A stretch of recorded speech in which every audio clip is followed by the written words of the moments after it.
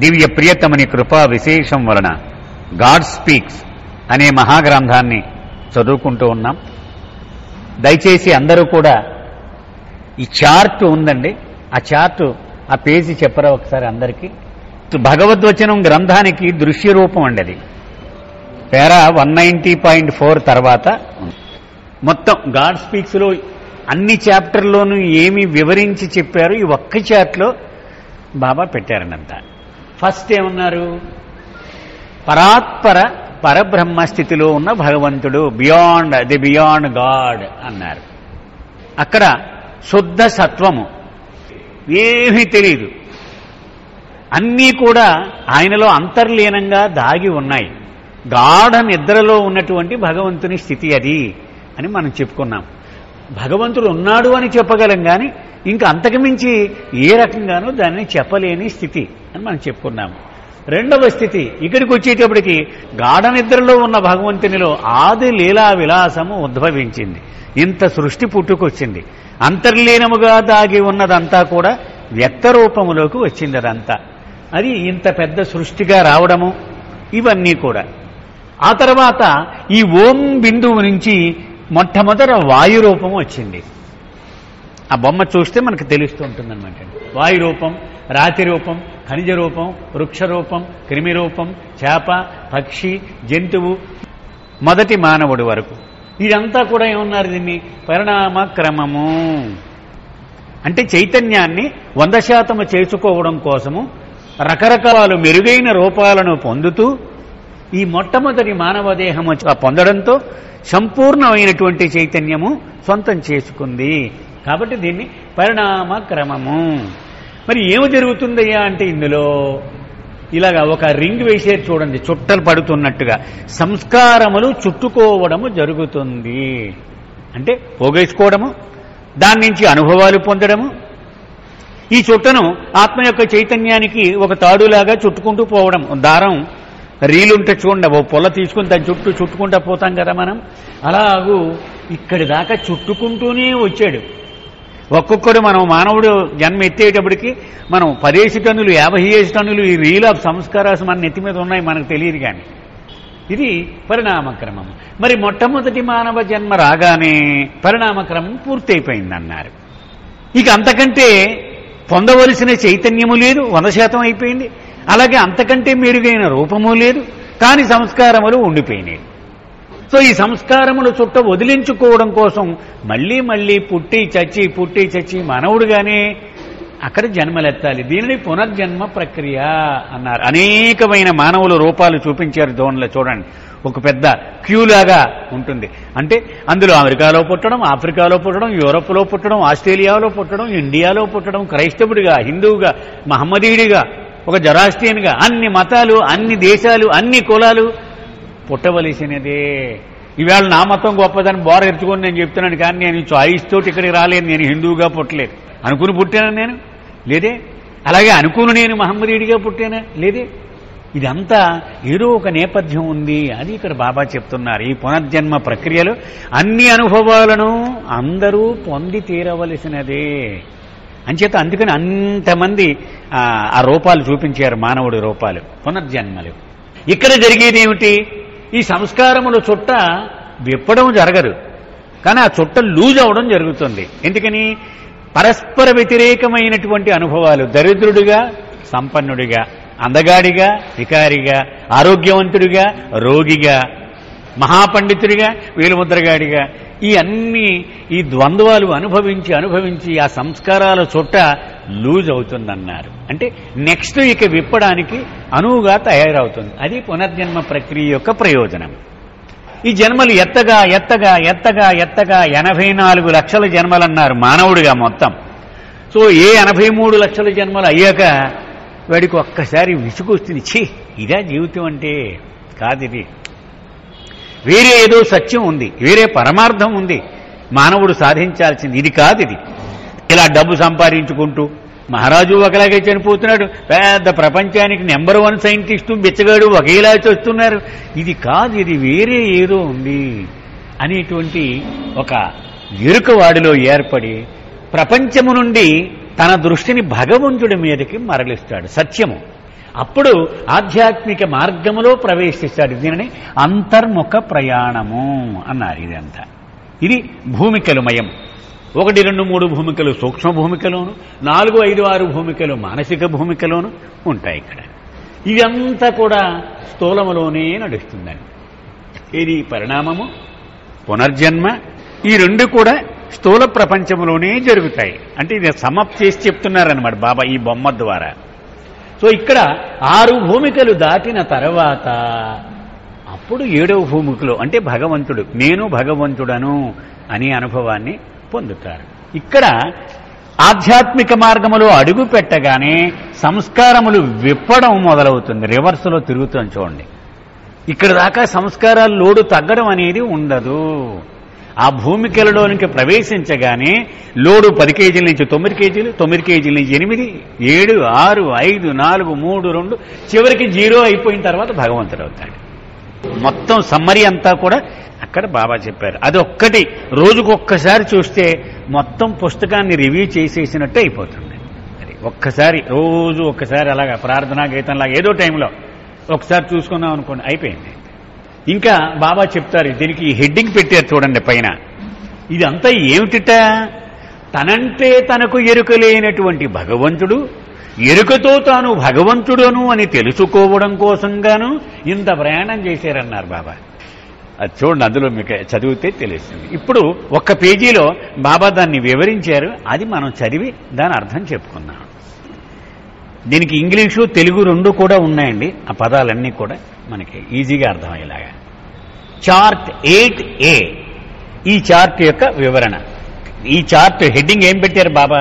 Creation అంటే సృష్టి నిర్మాణము, ఎవల్యూషన్ పరిణామము, రీఇన్కార్నేషన్ పునర్జన్మ, ఇన్వల్యూషన్ అంతర్ముఖ ప్రయాణము, రియలైజేషన్ బ్రహ్మానుభవము. అకార్డింగ్ టు మెహర్ బాబా. మెహర్ బాబా ఏం చెప్పారయ్యా దీని గురించి? ఈ చార్టు తన మండలి సభ్యురాలైనటువంటి రేనో గ్యాలీ అనే ఒక ఆర్టిస్ట్ ఆవిడతో తన దగ్గరుండి బాబా ఈ చిత్రాన్ని గీయించారు. ఆవిడ తన అనుభవాన్ని చెబుతూ ఆ మానవులు క్యూ ఉంది చూడండి, దానిలో ముందుగా ఉన్న మానవుడు ఉన్నాడు.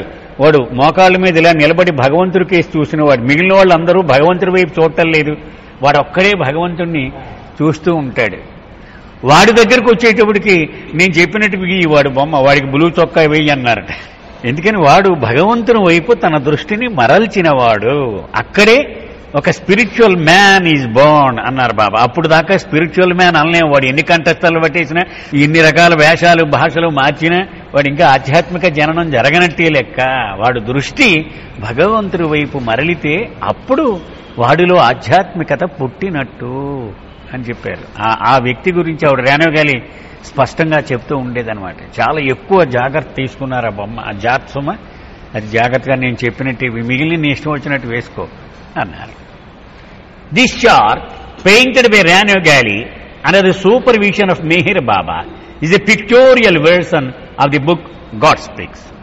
మెహర్ బాబా పర్యవేక్షణలో రేణు గ్యాలీ ఈ చిత్రాన్ని చిత్రించింది. ఏమిటయ్యా అంటే మొత్తం గాడ్ స్పీక్స్ గ్రంథాన్ని ఒక దృశ్య రూపంలో మానవాళికి అందించారు బాబా. God in the beyond state represents God as a pure essence, infinite, original, eternal, unaware of anything, even of himself, God is. అది మొట్టమొదటి స్థితి చెప్తున్నారు. భగవంతుని పరాత్పర పరబ్రహ్మ స్థితి. అది ఎలాంటిదట? శుద్ధ సారము, అది అనంతము, ఆదిమూల స్థితి, శాశ్వతమైనది. దేని గురించి అతనికి ఎరుకలేదు. చివరికి తన గురించి తనకు కూడా ఎరుకలేదు. ఆ స్థితిని ఏమని చెప్పొచ్చు? భగవంతుడు ఉన్నాడు అని చెప్పొచ్చు. అంతే కదా. మనం అలిసిపోయి ప్రయాణం 10 రోజులు చేసి ఇంటికి వచ్చి పడుకున్నాం అనుకోండి, ఏమండి ఉన్నారా నాగేశ్వరరావు? ఉన్నారు కానీ పడుకున్నారు సార్, ఎవరితో ఏం మాట్లాడటలేదు ఆయన. మళ్ళీ రేపే ఉన్నాడు ఆయన. లేడని చెప్పడం కరెక్ట్ కాదు కదా. ఉన్నాడు కానీ మనకు అందుబాటులో లేడు ఆయన. ఏమి తెలియదు ఆయనకి తెలియని పరిస్థితుల్లో ఉన్నాడు. మొత్తం ఆదమరిచి నిద్రపోతూ ఉన్నాడు. ఆ పరిస్థితి అన్నమాట. ఇది పరాత్పర పరబ్రహ్మ స్థితి. God in the beyond state represents the oversoul, essentially the same as God in the beyond state, except that here surged the whim to know himself, and he became conscious of infinite power, knowledge and bliss, and simultaneously conscious of illusion, which manifested as the creation. ఇంకా ముందుకు వెళితే 10 states of గాడ్లో ఇది 2వ స్థితిని 3 ఉపదశలుగా చదువుకున్నాము. ఏ, B, C. Below పూర్తి ఎరుక, అనంత శక్తి, అనంత జ్ఞానము, అనంత ఆనందము, ఈ 3 ఎరుక ఉన్నవాడు. ఏలోకి వచ్చేటప్పుడు పూర్తిగా సృష్టి యొక్క ఎరుక మాత్రమే ఉన్నవాడు. సిలోకి వస్తే శక్తుల యొక్క ఎరుక ఉంది, సృష్టి యొక్క ఎరుక ఉంది. అవతారుడు సద్గురువు అని చెప్పుకున్నాం, సగుణ సాకార రూపము. ఇక్కడి నుంచి మొదట్లో పరమాత్మ జీవాత్మ లేదు, ఉన్నదంతా ఒకటే. కానీ 2వ దగ్గరికి వచ్చేటప్పటికి పరమాత్మ వేరుగాను జీవాత్మలు వేరుగాను మనం చెప్పుకుంటూ ఉన్నాం. Reading counter clock wise, the first forms taken by souls ఎమనేటింగ్ from the creation point are gaseous. Anti clock wise అనమాట. ఇలా గనక మనం ఒక్కసారి చూసుకొస్తే సృష్టి నుంచి ఉద్భవించిన మొదటి రూపము వాయు రూపము. As consciousness evolve, souls take the innumerable forms indicated, experiencing increasing impressions. మనం చూస్తే కనుక అనేక రూపాలు అక్కడ చిత్రించబడి ఉన్నాయి. ఆత్మ చైతన్యాన్ని పెంచుకుంటూ ఇలా రూపాలను మెరుగుపరచుకుంటూ ఈ అన్ని రూపాలతోనూ తాదాత్మ్యం చెందుతూ వచ్చింది. Arriving at the state of man, the soul has achieved complete consciousness. మానవ రూపానికి వచ్చేటప్పటికి సంపూర్ణ చైతన్యాన్ని పొందింది ఆత్మ. And reincarnates innumerable time until it is ready to experience involution, all of which takes place while embodied in the grass world. అంతర్ముఖ ప్రయాణములో ప్రవేశించడానికి అర్హత సాధించే వరకు మానవుడిగా మరణిస్తూ పుడుతూ ఉంటుంది. ఇప్పటిదాకా ఆత్మ యొక్క ప్రయాణమంతా స్థూల భువనంలోనే జరిగింది. ఇవల్యూషన్, రీఇన్కార్నేషన్ ఇదంతా స్థూల భువనంలోనే జరిగింది. While getting free of samskaras, the ascending soul gradually becomes aware of the 7 planes and higher spheres until it is liberated from all binding and become one with God. అంతర్ముఖ ప్రయాణములో ఇన్వల్యూషన్లో మొదలయ్యాక సంస్కారములను వదిలించుకుంటూ క్రమంగా 1, 2, 3 అంటే ముందుకు వెళ్ళే కొలది కూడా load తగ్గుతూ ఉంటుంది. ఇక చివరికి పూర్తిగా సంస్కారములను వదిలించుకొని గమ్యం చేరిపోతుంది. దాన్నే భగవద్ అనుభవము. భగవద్ అనుభవములో ఇతను అప్పటికే అయి ఉండని స్థితిని పొందడు, కానీ అప్పటికే ఏ స్థితిలో ఉన్నాడో అది తెలుసుకుంటాడు. అమ్మ, నేను ఇన్నాళ్ళు మామూలు అల్పుణ్ణి అనుకున్నాను, నేను కోటీశ్వరునా, నాకు తెలియలేదా విషయం అని తెలుసుకుంటాడు. అంతే, కొత్తగా ఏమీ అవ్వడు అతను. మొదటి నుంచి తాను ఏ స్థితిలో ఉన్నాడో అది తెలుసుకుంటాడు. అదొక్కటే గాడ్ రియలైజేషన్. నేను భగవంతుణ్ణి అని తెలుసుకుంటాడు. అది తెలుసుకోవడంలోనే తేడా. మొదటి నుంచి భగవంతుడే ఇతను, కానీ తెలుసుకున్నాడు ఈవేళ కొత్తగా, అది తేడా. అందుకే రియలైజేషన్ అన్నారు. అది అంటే తెలుసుకున్నాడు అన్నమాట ఆ విషయాన్ని. The first 3 planes డిఫిక్ట్ subtle awareness. మొట్టమొదటి 3 భూమికలు కూడా సూక్ష్మ ఎరుకకు సంబంధించినవి. 3 భూమికలు 1, 2, 3. The 4th portrays the vast powers and energies encountered there. 4వ భూమిక అపారమైన దైవీ శక్తులు ఉండేటువంటి భూమిక. The 5th plane ఈ సెయింట్హుడ్. మనము సంత్ అంటాము, క్రిస్టియన్స్ సెయింట్ అంటారు, సెయింట్ మదర్ తెరీసా అంటారు. ఇది 5వ భూమిక లక్షణము. బాబాయ్ ఎన్ని ఖచ్చితంగా డిఫైన్ చేసుకుంటూ వెళ్ళారమన్న. సంత్ అని వాడుతూ ఉంటాం కదండి మనం. ఈ 5వ భూమిక వాడి లక్షణం. సో 5వ భూమికలో లక్షణం ఏమిటండి? మానవుని ఆలోచనలను చదవగలుగుతూ ఉంటాడు. అది అతని సామర్థ్యం. అది 5వ భూమిక లక్షణం. And it is in the mental spear. 5, 6 భూమికలు మానసిక భవనంలో ఉంటాయి. The 6th is the plane of illumination. 6వ భూమిక లక్షణం ఏమిటి? దివ్య తేజస్సు. ఎటు చూసినా భగవంతుడే కనపడుతూ ఉంటాడు. ఇల్యూమినేషన్ అంటే దివ్య ప్రకాశము. ఎటు చూసినా భగవంతుడే కనపడుతూ ఉంటాడు. And 7th is the plane of God realization, unity with God. ఇక 7వ భూమిక చూడడం లేదు, చూడబడడం లేదు, తానే భగవంతుడు అయిపోతాడు. ఇలా చూసుకుంటాడు, నేను భగవంతుడురా, అనవసరంగా నేను ఎంత ఇబ్బంది పడ్డానా, చీ చీ చీ అని నవ్వుకుంటాడు అనమాట. ఇది సార్ ఈ చార్ట్, దాని గురించినటువంటి అవగాహన. గాడ్ స్పీక్స్ మూల గ్రంథము ఇక్కడితో అయిపోయింది. అయితే బాబా ఏం చేశారంటే మూల గ్రంథములో ప్రతి విషయాన్ని లోతుగా చెప్పడానికి ఆ కథనానికి అడ్డొస్తుంది. విడిగా అవన్నీ చెప్పుకుంటే బాగుంటుంది అని అనుబంధము అని బాబా పెట్టారు. ఆ అనుబంధాన్ని ఈవేళ నుంచి మనం చదవడం మొదలు. అందులో దేనికి దానికి విడివిడిగా ఉంటాయి, సంబంధం ఉండదు. ఒక చాప్టర్ ఒక సీక్వెన్స్ లాగా వెళ్ళవు.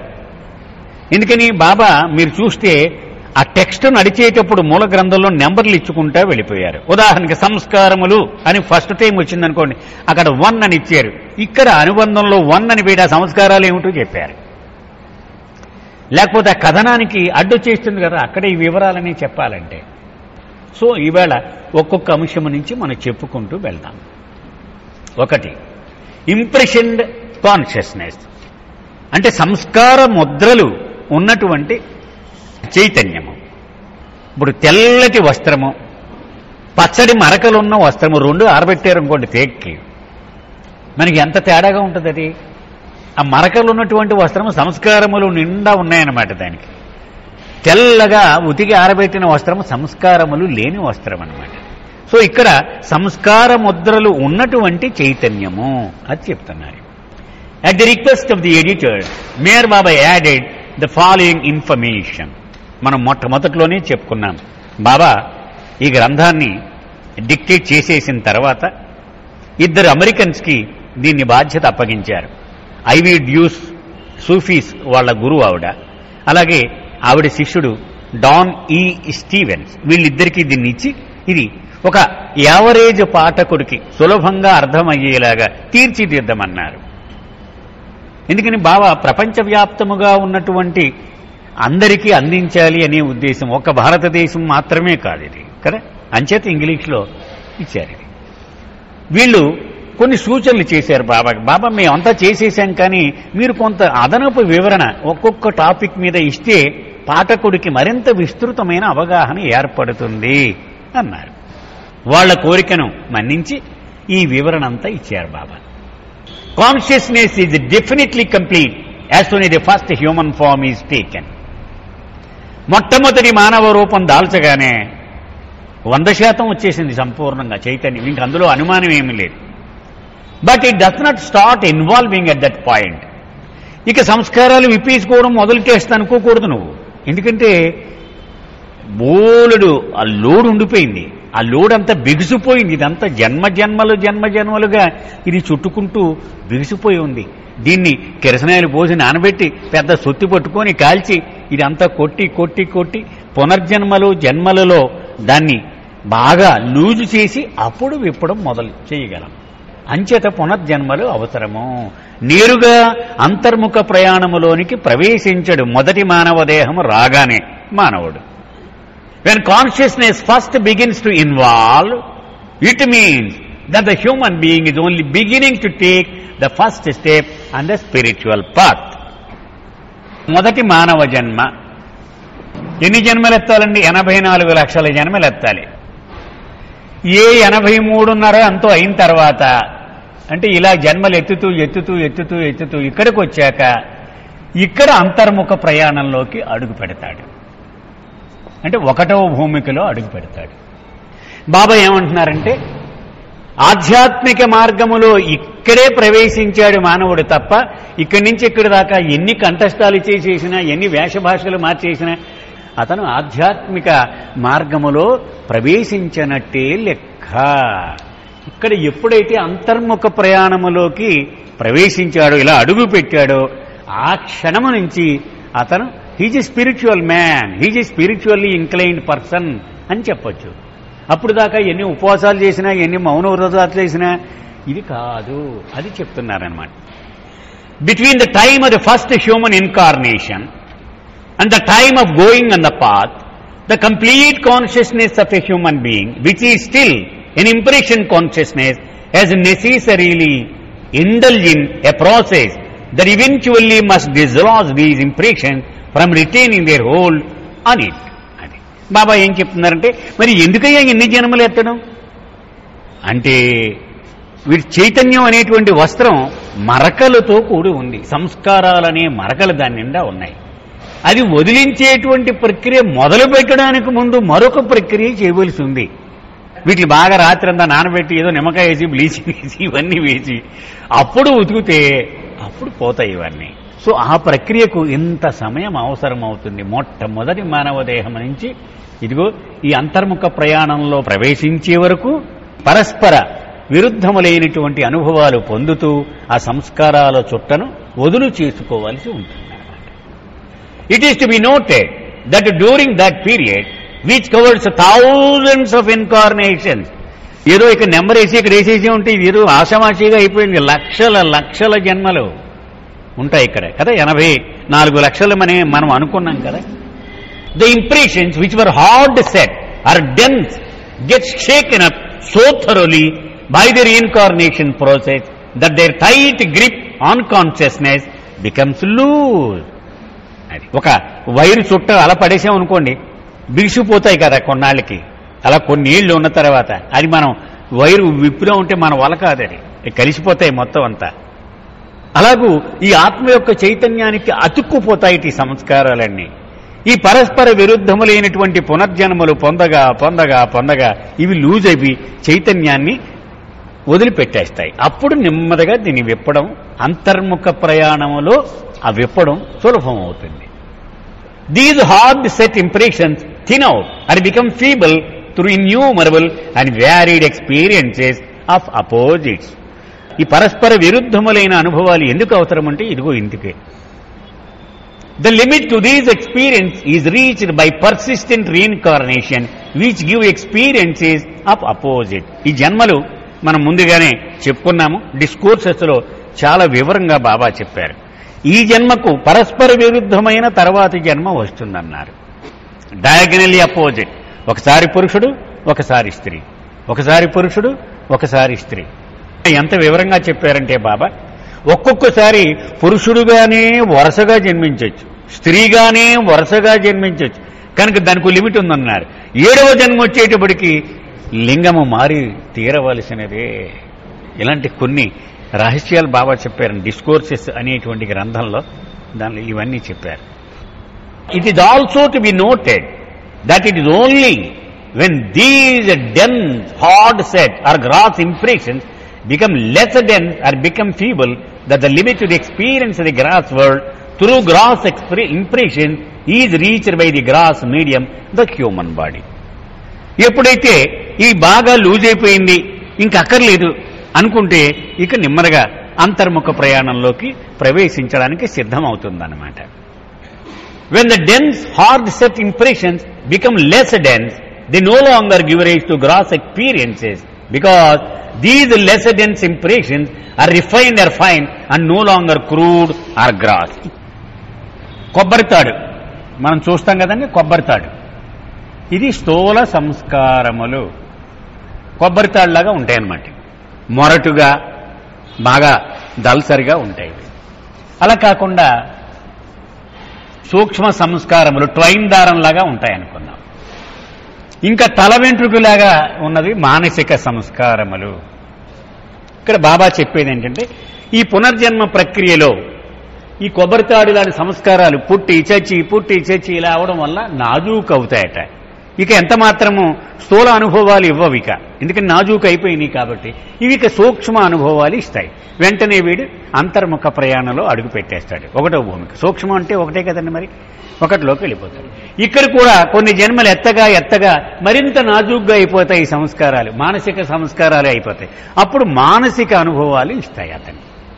సో బాబా యొక్క వివరణలన్నింటికీ మూలాధారము సంస్కారములు. అది గుర్తుపెట్టుకోవాలండి. బాగా మొరటుగా ఉంటే స్థూల సంస్కారము, కొంచెం నాజూగ్గా ఉంటే సూక్ష్మ సంస్కారము, మరింత నాజూగ్గా ఉంటే మానసిక సంస్కారం. అంటే ఒకటే సంస్కారము అలాగా జన్మలు ఎత్తగా నాజూగు అవుతుందన్నమాట. The aggregate of such refined are fine impressions is called subtle impression.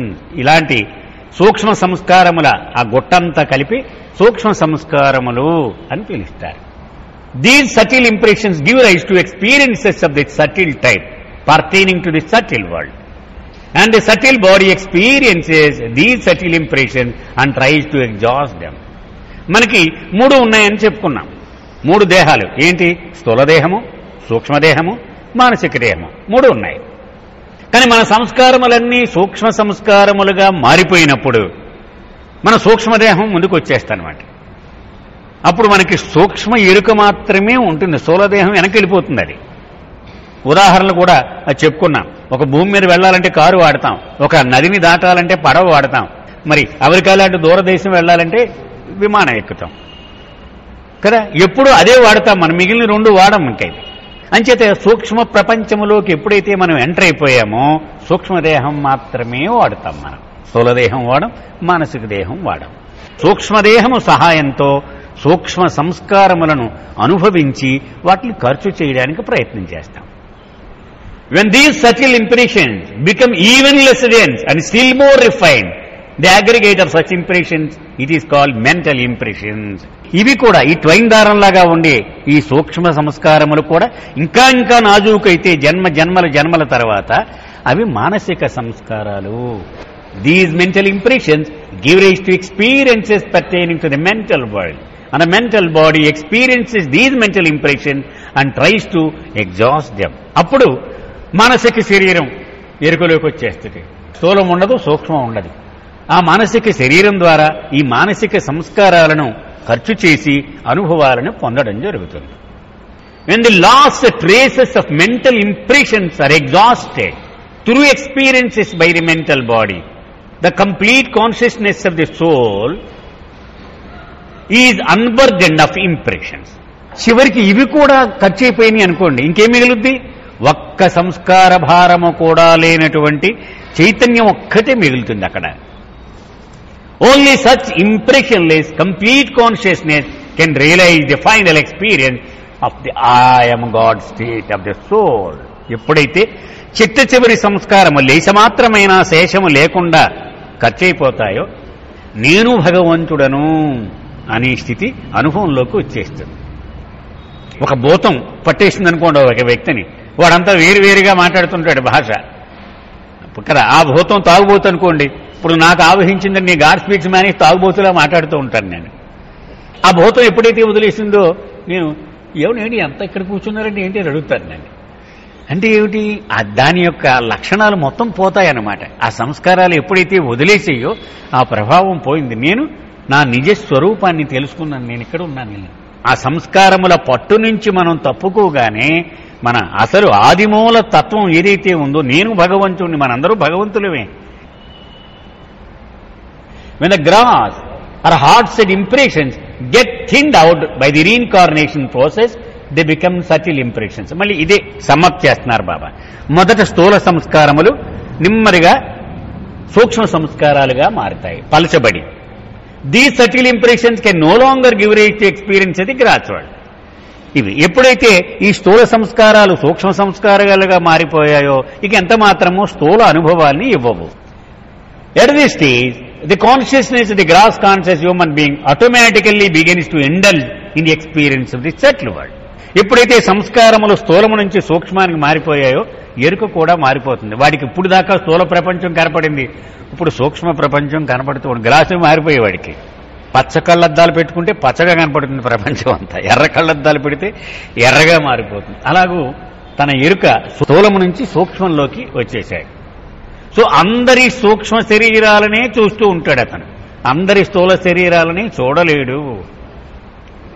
This marks the advent of the process of involution of consciousness and the aspirant begins to tread the path. ఎప్పుడైతే స్థూలాన్ని వదిలేసి సూక్ష్మ ఎరుకలోకి వచ్చాడో వాడు అంతర్ముఖ ప్రయాణం ప్రారంభించేశాడు, ఆధ్యాత్మిక మార్గంలో అడుగు పెట్టేశాడు.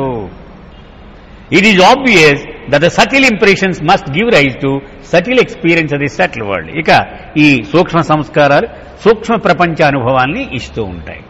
These subtle impressions get exhausted by the subtle body through experiences of the subtle world, and the process of involution of consciousness continues. అంతర్ముఖ ప్రయాణంలో ఏంటండి బిజినెస్? సంస్కారములను వదిలించుకుంటూ పోవడం, అది మెయిన్ ప్రయోజనం అక్కడ. ఇది కొనసాగుతున్నాడు. 1కి 2 వెళ్ళేప్పటికి లోడు తగ్గుతుంది, 2కి 3 వెళ్ళేప్పుడు ఇంకా లోడు తగ్గుతుంది. ఇక 3 నుంచి 4 వెళ్ళేటప్పటికి నెమ్మదిగా మానసికంలోకి ఎంటర్ అవుతాడు.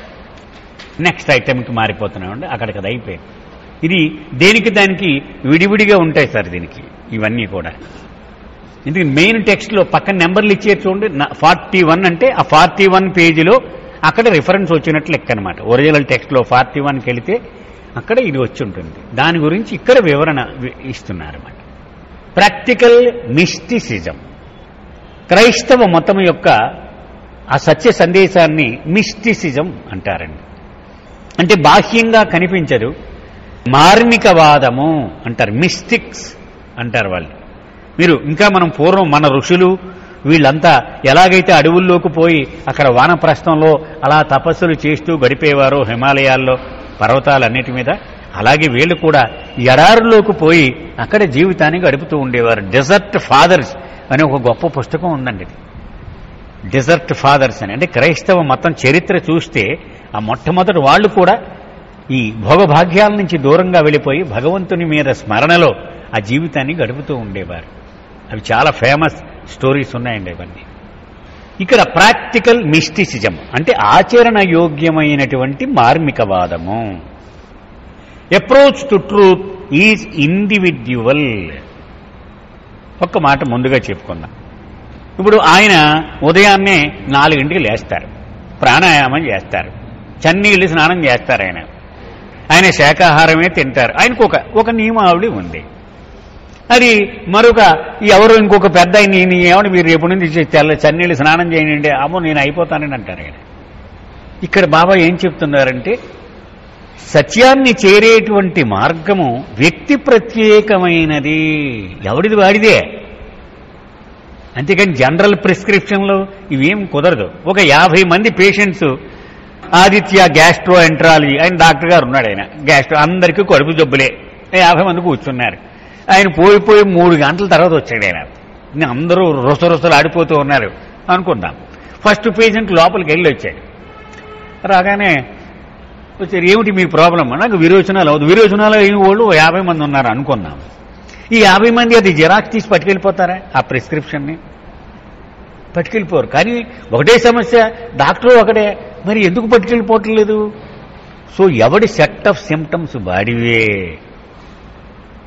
లక్షణం ఒకటే అవ్వచ్చు కాక, కానీ దాని కారణాలు వేరువేరు అవ్వచ్చు. ఒకడికి ఇంకొక హార్ట్ రిలేటెడ్ అవ్వచ్చు, ఒకటికి ఫుడ్ పాయిజనింగ్ అవ్వచ్చు, ఏదో ఒకటి రకరకాల ప్రాబ్లమ్స్ ఉండొచ్చు. అలాగే ఇది బాబా చెప్తున్నారు, approach to truth is individual. సత్యాన్ని చేరే మార్గము కూడా వ్యక్తికి మారుతూ ఉంటుంది. మరొక సందర్భంలో బాబా ఇలా అన్నారు, ఎన్ని ఆత్మలు ఉన్నాయో అన్ని మార్గాలు ఉన్నాయన్నారు. అంటే ఒకడు కాపీ కొట్టడానికి కుదరదు. నేను చేస్తున్నాను ఇవాళ ఇలా చేసేవాడు అంటే కుదరదు. మనం బాబా మండలిలో చూస్తే బాబా అన్నారు, నువ్వు మౌనం ఉండు రేపు నుంచి అన్నారు. వాడు మౌనంలోకి వెళ్ళిపోయాడు. 20 ఏళ్ళు మౌనంలో ఉన్నాడు. ఆ మౌనంలోనే చనిపోయాడు. మరొక నువ్వు మాట్లాడిపోయింటారా బాబు, మాట్లాడు, నువ్వు ఇలా ప్రయాణం వెళ్తే ఏదో ఒకటి మాట్లాడుతూ ఉండు, నువ్వు అలా నోరు మూసి కూర్చో, నాకు తప్పదు కానీ నువ్వు ఎందుకు మాట్లాడు నువ్వు అనేవారు. అంచేత ఒక్కొక్కడికి ఒక్కొక్క ప్రిస్క్రిప్షన్, అది గురువుకు తెలుసు. ఎవడి సంస్కారములను అనుసరించి వాడి సిమ్టమ్స్ని బట్టి వాడికి ప్రిస్క్రిప్షన్ చెప్తూ ఉంటాడు గురువు. There is no general rule or method applicable to all who Aspire to realise God. ఓ గురువుకి 100 మంది శిష్యులు ఉన్నారనుకుందాం. వీళ్ళందరూ కూడా దేవుడి దగ్గరికి వెళ్ళిపోవాలండి, మాకు సాయం చేయాలి నువ్వు అని అడుగుతారు. అందరికీ ఒక జనరల్ ప్రిస్క్రిప్షన్ ఇవ్వడు, ఎవడిది వాడికే. Every man must work out his own salvation and must choose his own method, although his choice mostly determined by the total effect of the mind impressions acquired in previous lifes. ప్రతివాడు కూడా వాడికి suit అయినటువంటి అనువైనటువంటి విధానాన్ని ఎవడికి వాడు తయారు చేసుకోవాలి. అది ఒకడు ఉదయాన్నే లేవగానే బాబా ఫోటో చూస్తూ కానీ కళ్ళు తెరవడం, అది వాడి స్టైల్. అది ఒకడు బాబా ఫోటో దగ్గరికి వెళ్ళిపోయి పర్వర్దిగారి ప్రార్థన పశ్చాత్తాప ప్రార్థన చేసి కానీ పళ్ళు తోమడం, అది వాడి స్టైల్. అది సో అందరూ అలా చేయకపోతే అయితే నువ్వు బాబాను వదిలేసినట్టే. నువ్వు నాకు ఈ షర్ట్ ఇష్టం, ఆయనకి ఆ షర్ట్ ఇష్టం, ఈయనకి ఈ షర్ట్ ఇష్టం. అలాగే ఎవడి అభిరుచి ప్రకారము వాడికి స్వేచ్ఛ ఇస్తాడనమాట భగవంతుడే. అది నీకు నచ్చిన దారిని నువ్వు ఎంచుకోవలసినదే. అయితే బాబా ఇక్కడ రహస్యం కూడా చెప్తున్నారు. ఒకడు ఎంచుకునే విధానము వాడు గత జన్మలలో పోగు చేసుకున్న సంస్కారములు నిర్ణయిస్తాయి వాడిని. వాడు నాన్ వెజ్ తినేసి విసిగిపోయాడు అనుకో, నీ జీవితం అంతా వాడు అసలు నాన్ వెజ్ ముట్టుకోడు, వాడు కఠోరమైనటువంటి శాకాహారిగా ఉంటాడు. సో వాడి పద్ధతి అలా ఉంటుందన్నమాట. గత జన్మలలో వాడికి బాగా ఔపోసన పట్టేశాడు అనుకోండి, వేదాలన్నీ ఇలాగ ఉపన్యాసాలు దంచి ఈ జన్మలో కూడా దాన్ని కొనసాగిస్తూ ఉండవచ్చు. టెండూల్కర్ ఇంత వయసు అప్పుడే బ్యాట్ పట్టుకొని క్రికెట్ ఆడేస్తూ ఉన్నాడంటే వాడిది క్యారీడ్ ఓవర్ అనమాట, ఆ టాలెంట్ అంతా గత జన్మల నుంచి. మనము ఈ జన్మలో వ్యవహరించే తీరు, ప్రవర్తన ఇవన్నీ కూడా మన సంస్కారములు ఎక్కువగా నిర్ణయిస్తూ ఉంటాయి. He should be guided by the creed of his conscience and follow the method that best suits his spiritual tendency, his physical aptitude and his external circumstances. ప్రతివాడికి ఒక స్వీయ అభిరుచి ఉంటుంది. ఒకటి పాటలు పాడడం చాలా ఇష్టం కదా, తెల్లవారుజామున లేచిన దగ్గర నుంచి బ్రహ్మాండంగా ఆలాపన చేస్తూ ఉన్నాడు. అలాంటి వాడు పాడడానికి చేతగాని వాడు ఆ పాటలు పాడేయండి, చుట్టుపక్కల వాళ్ళు అందరూ ఖాళీ చేసి వెళ్ళిపోతారు. ఒక్కొక్కడికి ఒక్కొక్క అభిరుచి ఉంటుంది. ఒకడికి రాయడం, కవిత్వం ఇష్టం, సో ఆడు ఆ పని చేయాలి. కుక్క పని కుక్క, గాడి పని గాడిది అంటారు చూడండి. ఎవడికి ఏ అభిరుచి ఉంటే అది చెయ్యాలి, దాన్ని బట్టి ఎంచుకోవాలి మనం భగవంతుడికి చేరే మార్గాన్ని. అలాగే చుట్టుపక్కల పరిస్థితులు, ఒక్కొక్క వృత్తికి ఒక్కొక్క విధానం సూట్ అవుతుంది, అది అన్ని వృత్తులకు అది సూట్ అవుతుంది. Truth is one but the approach to it is essentially individual. సత్యం ఒకటే అవచ్చు కాక, కానీ దాన్ని చేరే మార్గాలు మాత్రం వ్యక్తిని బట్టి మారుతూ ఉంటుంది. The Sufis say there are as many ways to God as there are souls of men. ఇందాక మనం చెప్పుకున్నామే, సూఫీలు ఇలా చెప్తూ ఉంటారు, ఎన్ని ఆత్మలు ఉన్నాయో అన్ని మార్గాలు ఉన్నాయి. పిరమిడ్ లాగా ఒక కొండ ఉందనుకోండి, ఆ శిఖరాన్ని చేరాలి. ఒకడు 360 డిగ్రీల్లోనూ ఈ జంతువులు మానవులు వీళ్ళంతా ఎక్కుతూ ఉంటారు పైకి. ఎవడు మార్గం వాడిదే, కానీ అక్కడికి వెళ్ళేటప్పటికి ఒకే గమ్యాన్ని చేరతారు వీళ్ళంతా. అలాగే వీళ్ళు చేరేది సత్యం ఒకటే గమ్యం, కానీ మార్గం మాత్రం ఎవడి మార్గం వాడిది. Nature's beauty Hess thousands of facets for which there are thousands of ways and means of acceptance. In the path of జ్ఞాసిస్ who can determine which particular mode are mode is year marked for a given individual. ఒక్కొక్కడికి ఒక్కొక్క మార్గము నిర్దేశించబడుతూ ఉంటుంది. ఆ మార్గాన్ని ఎవడికి వాడు వెతుక్కోవాలి, అది నిర్దేశింపబడుతుంది. అది మన ప్రారంధాన్ని బట్టి, మన అభిరుచిని బట్టి ఎవడికి వాడు. అందుకే మన బాబా ప్రేమికుల్లో రకరకాలైనటువంటి విభిన్నమైనటువంటి ఎంచుకుంటారు మార్గాలు. ఒకడు ఉపన్యాసం ఇస్తాడు, ఒకడు పాట పాడతాడు, ఒకడు పని చేసుకుపోతాడు, ఇవేం చేయడు, చీపిరి కట్టబట్టుకుని శుభ్రంగా దొల్లు చెప్తాడు. అందరూ ఒకటే చేసేది, ఒకడు ఎక్కువ కాదు, ఒకడు తక్కువ కాదు కదా. ఎవడికి ఏది సూట్ అయితే దాన్ని అనుసరించడమే. Next renunciation, సన్యాసము.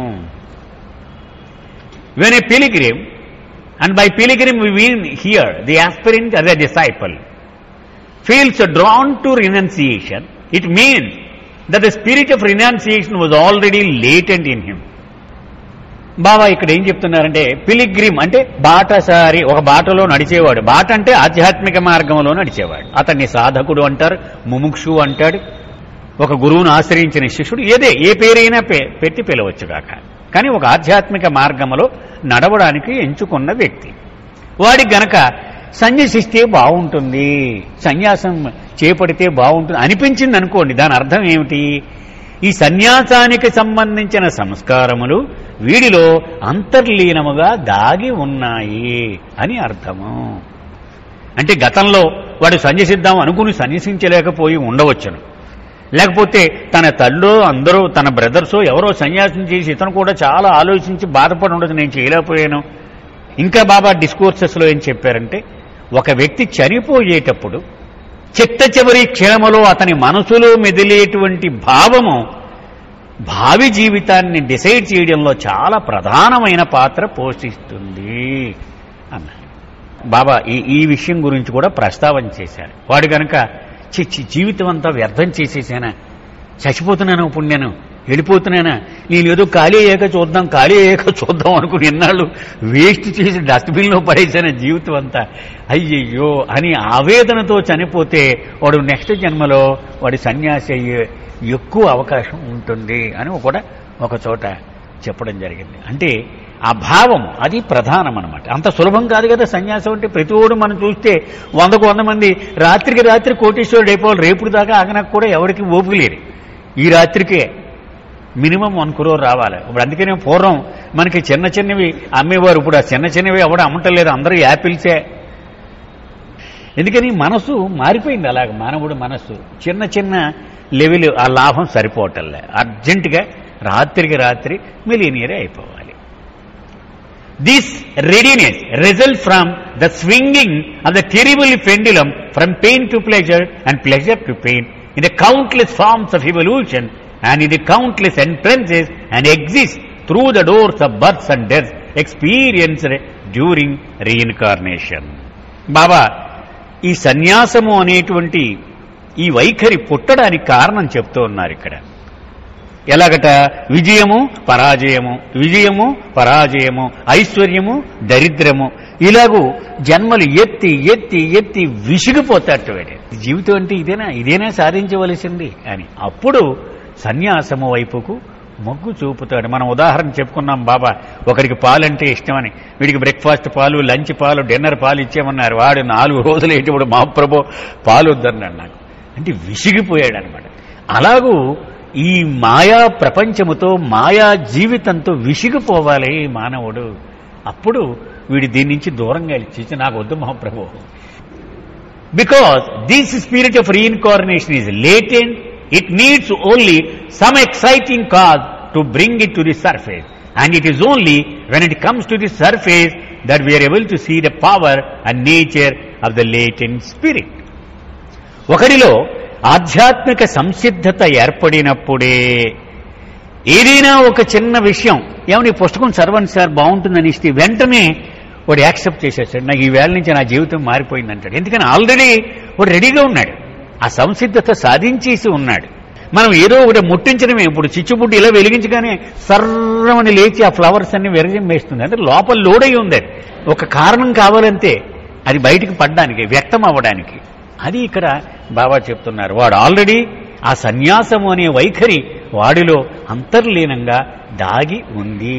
కాబట్టి ఒక చిన్న కారణం కనపడగానే అది వ్యక్తమయ్యేప్పుడు ఓహో ఇంత గొప్ప సన్యాసం చేస్తున్నాడా అని ఇప్పుడు నువ్వు అతను గుర్తించగలుగుతావు. కానీ ముందు నుంచి ఉంది వాడిలో. ఇక్కడ ఈరోజు ఆపుదాం సార్. అవతార్ మెహర్ బాబాకి జై.